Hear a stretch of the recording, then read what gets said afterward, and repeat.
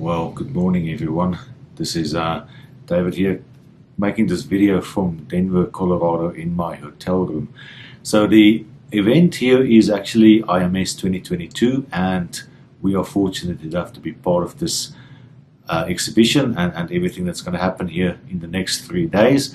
Currently it's still Monday evening, but it's already Tuesday in Australia, and I feel quite comfortable to let the Australian community know in advance what the topic is that we're going to present and have at booth 3000 between BlackArt Technologies and also WavePro. So what I want to do is just run through the slides that we have available to present at 2 o'clock on the three days of the event itself, and let you understand what WavePro is all about, what they can offer for us as antenna engineers in general, I guess. But before I do that, I just want to present an overview of BlackArt Technologies and just let you know where we are so that you can get an appreciation where we would actually fit into the ecosystem of WavePro as well. So without further ado, let me get into my presentation. So first things first, so of course, as I mentioned, it's BlackArt Technologies. That's one of the two businesses that we run out of Australia. We're here together with WavePro from the United States. WavePro is designing an awesome dielectric material, PTFE-based, and the key thing for me as an antenna designer is the dielectric constant can be anything from DK2 up to DK20. It is customizable for you as the end user, which is awesome if you want to design something and there is not something available that you explicitly want or need. Then you can talk to the awesome team at WavePro and they can help you with a specific design or material that will work for your design, as well as the customizable DK. It's obviously the material shape itself, so shaping, sizing, and the way it's formed. That's all part of the opportunity that you can get from the company involved here, WavePro. So they are, it's Garlock basically, and Garlock is launching this new brand, WavePro, and you can watch this stuff on waveproantennas.com. But let me get into my slide deck, and primarily first is just to introduce who is BlackArt Technologies. Passionate team of antenna and passive RF circuit design engineers. I'm going to go through these and then I'll quickly give a summary of what I actually mean by saying all these things. Creative solutions to complex problems to achieve the best results for our customers. Wide range of design projects from FM to X-band. High-end custom antenna design, and also consumer solution available on e-commerce site rfshop.com.au. Now, first of all, because I say we're passionate team of antenna and passive RF design engineers, really what I'm saying is we love what we do. We're the word is bunch of nerds having a lot of fun, but we do take it very serious. So it's not just having fun and then just having a laugh about it. It's serious fun. So we actually want to get the best for our customers. That's why we get to the next point, which is creative solutions. Creative solutions to complex problems. And as you know from our YouTube channel, keep it simple, keep it real. That is the motto that I have. And what I mean with that in this case is definitely going back to principles. Don't go over the top complicated. If you can use, and you should use, the fundamental properties of certain devices and antennas and the things that you use to make sure you get the best solution for a long-term efficient outcome. Wide range of design projects, so this is relevant to what we've currently been working on, anything from FM to X-band. So 100 meg to 10 gig. That's kind of where we seem to have a lot of exposure, and I really love that. Through RFshop, you would know that pretty much in the 4G, 5G space and the Wi-Fi space, those are the key frequencies that we get a lot of experience in. So 700 meg up to 6 gig, and then of course Wi-Fi 6E is also coming up. So we're stretching that to 7 gig as a standard frequency for us to work with. X-band, we've done quite a few projects and designs for customers in that band as well. So it is expanding, pun intended with X, I guess, and hopefully we go further as well at some higher frequencies at the future states. High-end customer antenna design, what I really mean with that is that the commodity and the consumer frequency applications, typical 4G, typical Wi-Fi, that's been done. There's a lot of people doing that. It's, to us, that's not interesting. We want to go for interesting work, even if it's the same frequency band. It's custom antenna design, and we see a lot of interest, and this is what I'm going to say out loud here. If you have a need for an antenna, but you would want to have your box as the outcome. So you say, this is my box, this is what a customer wants to see, but we need to have a 2.4 gig antenna, or we need to have a GPS antenna, or we need to have some 4G antennas in there. That's the box, how can we integrate that requirement into this box as part of our PCB and the rest of us? That's where we could come in. So basically, we could be the antenna engineer that you don't want to employ because it's only for this project. We'll be there to help to get you through the process. Consumer solutions available on our e-commerce site, rfshop.com.au. We have our website that's been running for more than a decade by now. We sell our solutions, and BlackArt Technologies will soon find some solutions in there as well. You may actually see at the moment one of our first just creative little ideas is this window mount antenna for IoT. Was driven by the Helium project. That's now on our website, and you'll see a few more of our creative own solutions coming through as well, but we'll definitely keep pushing key partnerships with the likes of Pointing Antennas and Alpha Antennas as some of our selected antennas, which is they do the design work for certain applications and they do it well. We're not going to bother with those. We'll say, well, those are good solutions for that product. There we go. That's what you get for that kind of application. However, let's get into some design examples, because that's obviously where a bit of fun is. And specifically, creativity and simplicity. Keep it simple, keep it real. That's all the motto that we have. And what you might have seen next to me is a flag.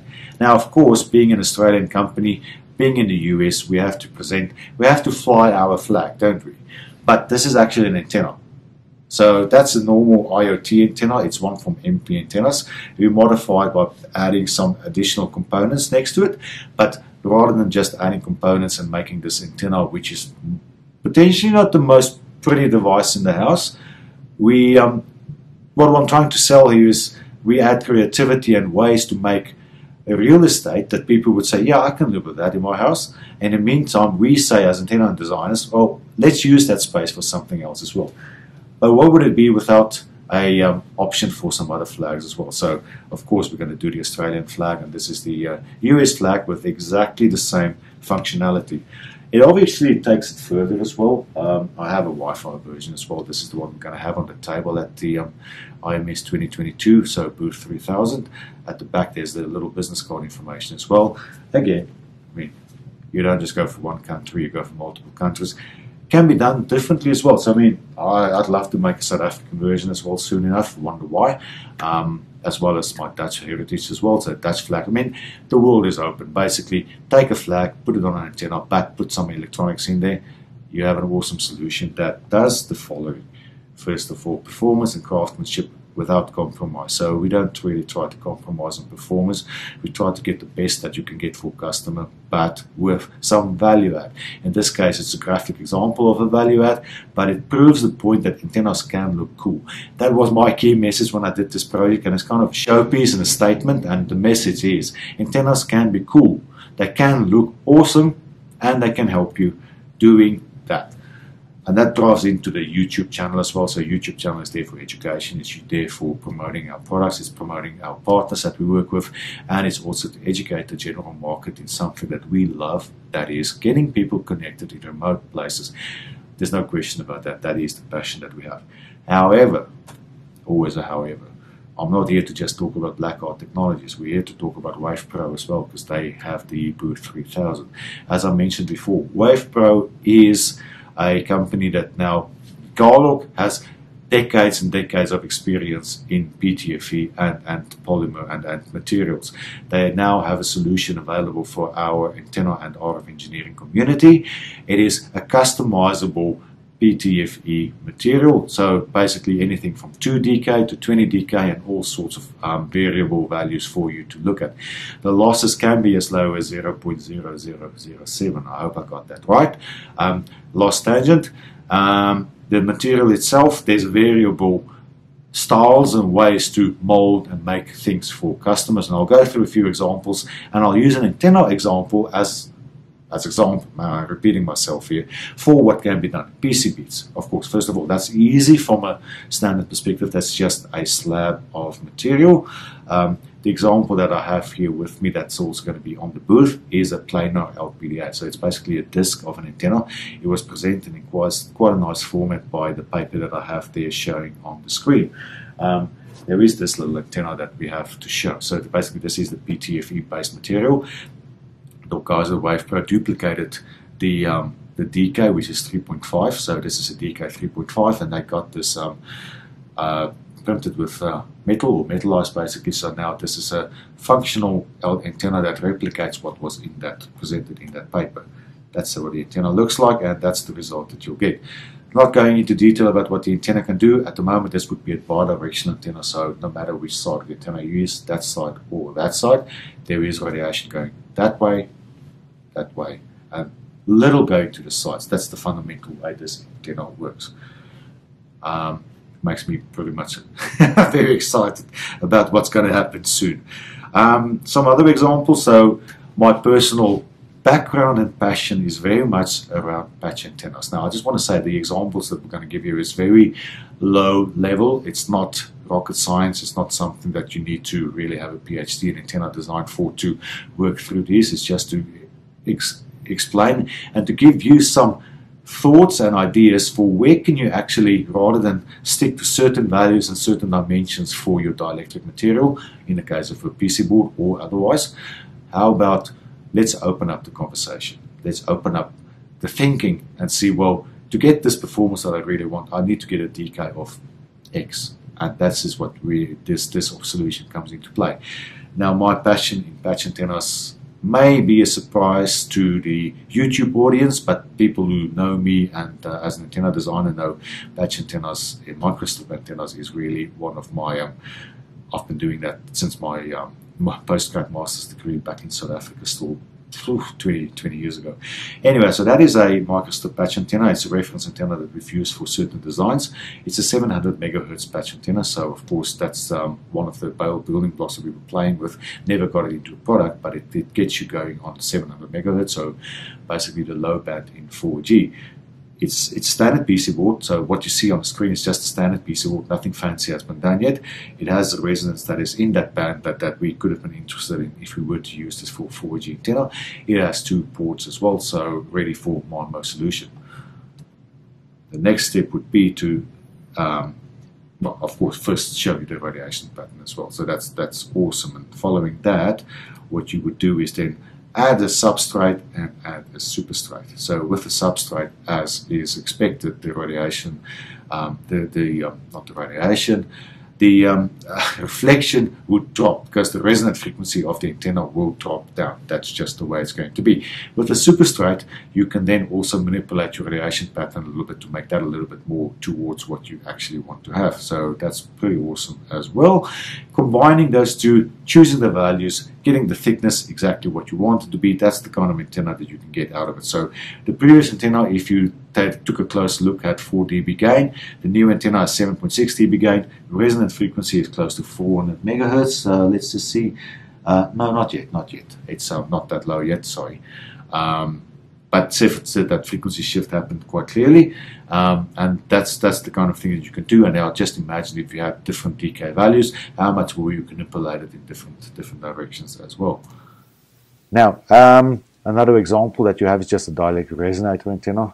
In dielectric resonators, there's so many things you can talk about, but I chose one that I specifically want to see for myself.